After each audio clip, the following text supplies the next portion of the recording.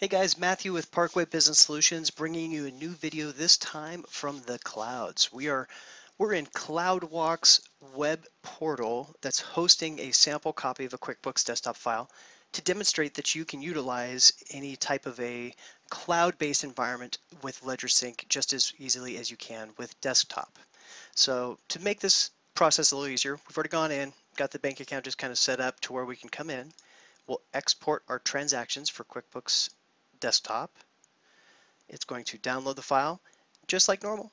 Open up your QuickBooks that you've got, go to Banking, Bank Feeds, Import Web Connect file, and since this is a cloud drive, you want to make sure, of course, that you know where it's going to, and then you're going to click Open. It's going to ask you where you would like it to go to. We'll just create a whole new one here.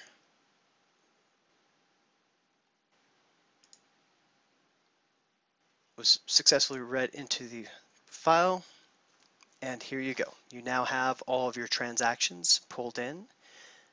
And the nice thing being that one of the major benefits with Ledgersync is the functionality to be able to put the payee information in and to trigger the rules within desktop still functions exactly the same.